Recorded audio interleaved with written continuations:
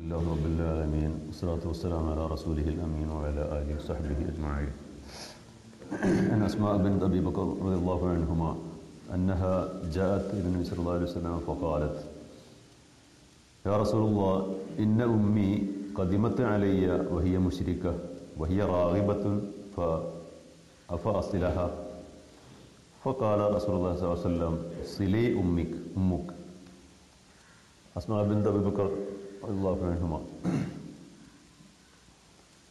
അബൂബക്കർ റളിയല്ലാഹു അൻഹുവിൻ്റെ മകളായ അസ്മ അവർ നബിയുടെ അടുത്ത് വന്നിട്ട് പറയുകയുണ്ടായി: യാ റസൂലുള്ളാഹ് ഇന്ന ഉമ്മി ഖദിമത്ത് അലയ്യ വഹിയ മുശ്രിക. എൻ്റെ മാതാവ് മക്കയിൽ നിന്ന് ഇപ്പോൾ ഇവിടെ മദീനയിലേക്ക് വന്നിട്ടുണ്ട്.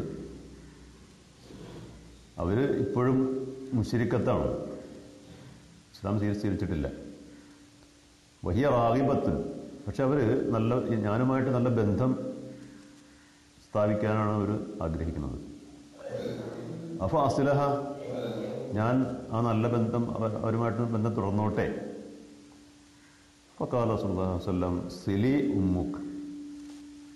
അതെ, നീ നിന്റെ മാതാവുമായിട്ട് നല്ല ബന്ധം സ്ഥാപിക്കണം, ബന്ധം തുടരണം.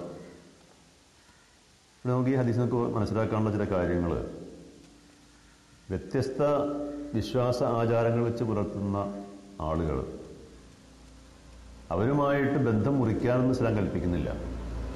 മറിച്ച് അത്തരം ബന്ധങ്ങൾ പൂർവോപരി ശക്തിപ്പെടുത്തി നല്ല രീതിയിൽ നല്ല മാനുഷിക ബന്ധങ്ങൾ നിലനിർത്തി തന്നെ മുന്നോട്ട് പോകണം എന്നാണ് ഇസ്ലാം പഠിപ്പിക്കുന്നത്.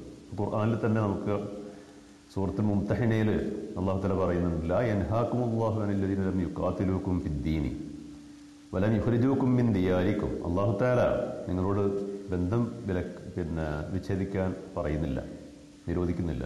നല്ല ബന്ധങ്ങൾ നിലനിർത്തിക്കൊണ്ടുപോകുന്ന അല്ലാഹു തആല വിലക്കുന്നില്ല. ദീനിൽ, അതായത് മതത്തിൻ്റെ പേരിൽ നിങ്ങളോട് യുദ്ധം ചെയ്യാത്തവരുമായിട്ടും അതുപോലെ തന്നെ നിങ്ങളുടെ വീടുകളിൽ നിന്ന് നിങ്ങളെ ആട്ടിപ്പുറത്താക്കാത്ത ആളുകളുമായിട്ടും അൻ തബറൂഹും, അവർക്ക് നന്മ ചെയ്യുക, അവരോട് നല്ല രീതിയിൽ വർത്തിക്കുക, നന്മയിൽ വർത്തിക്കുക. തുഖ്സിതു ഇലൈഹിം, നല്ല നീതിയോടുകൂടി തന്നെ അവരുമായിട്ട് പെരുമാറുക. ഇന്നല്ലാഹു യുഹിബ്ബുൽ മുഖ്സിതീൻ, നീതിപൂർവ്വം പ്രവർത്തിക്കുന്നവർ അല്ലാഹു തആല ഇഷ്ടപ്പെടുന്നവനാണ്.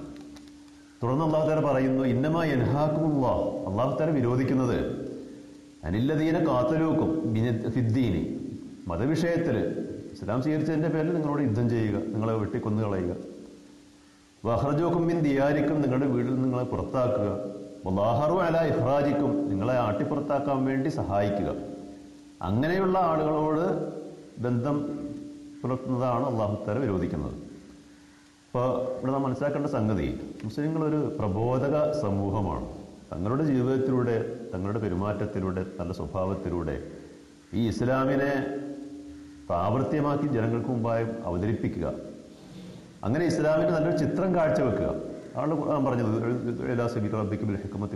ഹസന, നീ അള്ളാഹുവിൻ്റെ മാർഗത്തിലേക്ക് ഹിക്മത്തോട് കൂടിയിട്ട്, യുക്തിയോട് കൂടിയിട്ട്, സതുപദേശത്തോട് കൂടിയിട്ട് നിന്നെ അതിൻ്റെ മാർഗത്തിലേക്ക് ക്ഷണിക്കണം.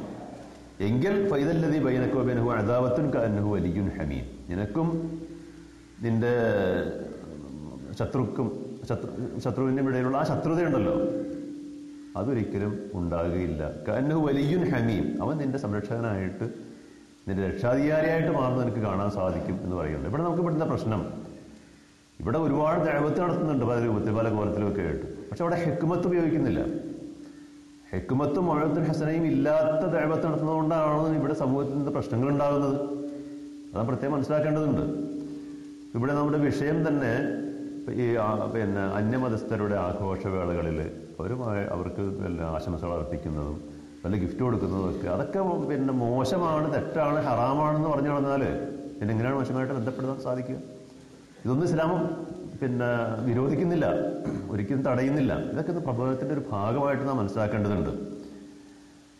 എത്രത്തോളം എന്നാൽ ഇപ്പോൾ സൂറത്തുൽ മാഇദയിൽ അല്ലാഹു പറയുന്നുണ്ട്, വേദക്കാരുടെ, അതായത് ജൂത ക്രിസ്തീയ വിഭാഗങ്ങളുടെയൊക്കെ ഭക്ഷണം കഴിക്കാം.